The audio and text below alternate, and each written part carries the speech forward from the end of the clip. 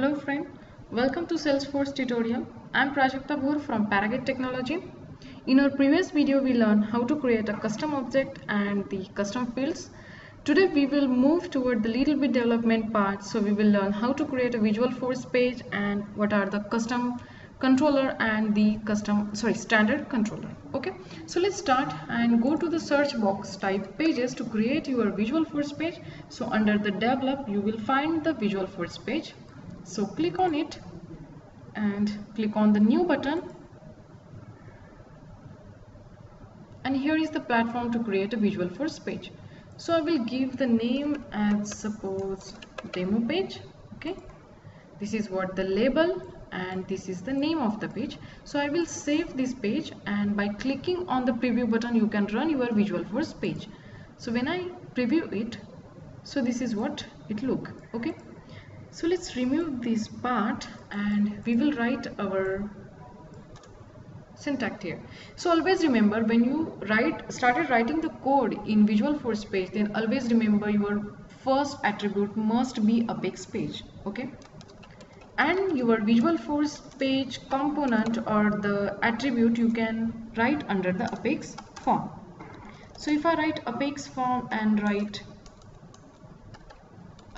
let's say suppose hello, and if I save it and if I refresh this page, then how it looks. So we have just printed a hello keyword on the screen. So let's understand what is the apex page block, and if I give the title to the page block, so let's take the title as a section and I will write hello under it, and let's say quick save and refresh the page. So this is what the apex page block look like. Okay, so if I take the apex page block section, okay, and I will write that hello into the apex page block. Sorry, I want to take apex page block section, so here also section, and I will give the title to the apex page block section. So I will just cut it and paste it and say save and refresh the page. So here you can see this is what the apex page block section. So this is the difference between page block and the page block section. So let's learn how to create the standard controller and what are the custom controller. So before start, if you are facing some the attributes, to learning the attributes of the Visualforce page, then you can go to the component reference button and you will find all the component. These all are the Salesforce component. So here is the usage of the component, how to use that. Suppose if I take the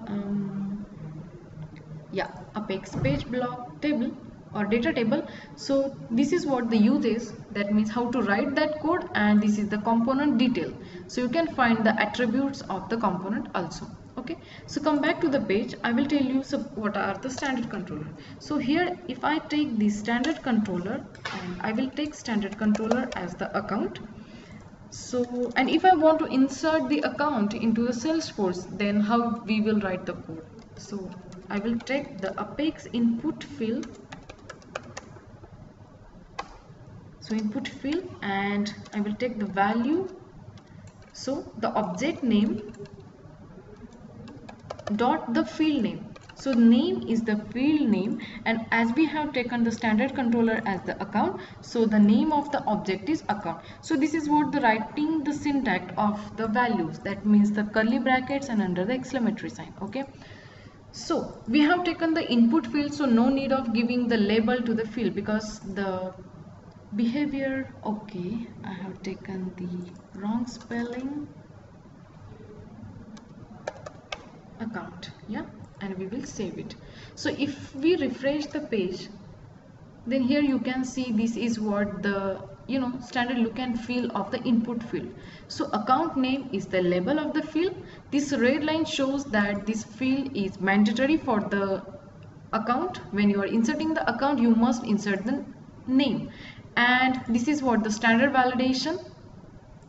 Okay, so if I want to store the account record into the Salesforce, I will use the apex command button to store the record. So I will take the apex command button and method I will use the save.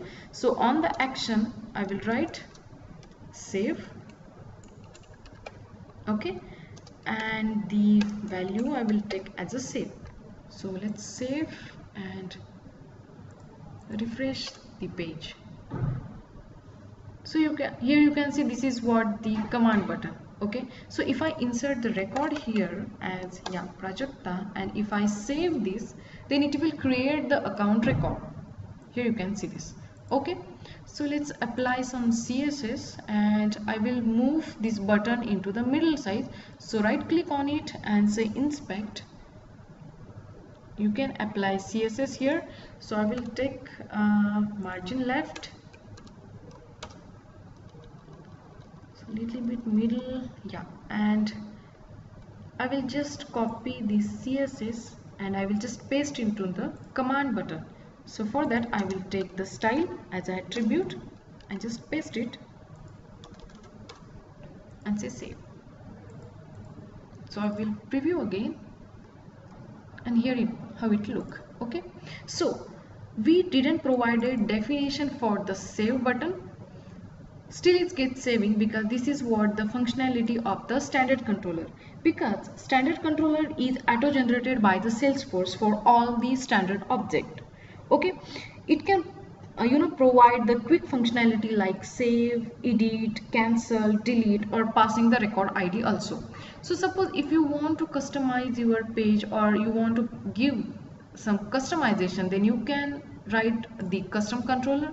So for that you have to take the controller and give the name of your controller.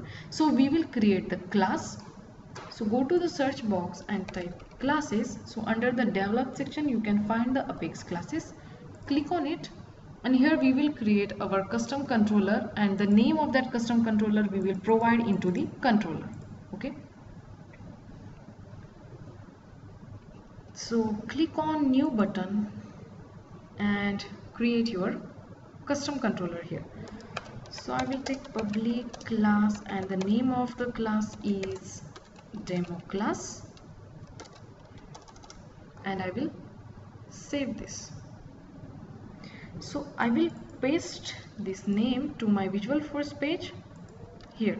So I will comment this line because we haven't created any account object in our controller, so I will comment it. Also I will comment this command button because we haven't created any save method yet. Okay, and I will save this. So once you save, you have to give the definition for the save button. You have to create the account object, and this will be your controller. So for example, you want to use this custom controller and you want the standard controller facility also, then how you will write it into the Visualforce page? For that you have to take, suppose I will write the standard controller that we have just used, and I want to customize my page. Then we will use the extension keyword and give the name of your Visualforce page into the extension. Okay, so if I save this, it will show me the error because we haven't created constructor for this extension. So click on this link and it will automatically create the constructor for this particular class. So if I refresh this, I think it will get cancelled. So again we have to find our class. So just go to the classes and I will find my class that we have just created, and the name is the demo class.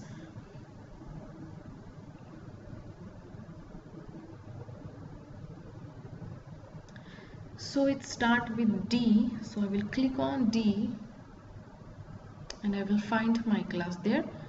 So when I open my class, you will find the Visualforce page will create the constructor for the standard controller.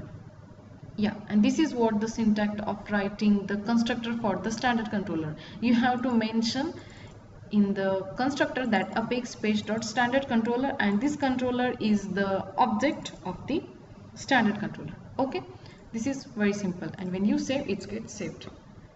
So it's very simple, you must try. So you will learn how to create the standard controller or how to create the custom controller and what are the standard controller. Okay, so thank you for watching this video, guys. To know about us, you can visit www.paraguide.com and you can know about us on this website. So thank you, bye bye.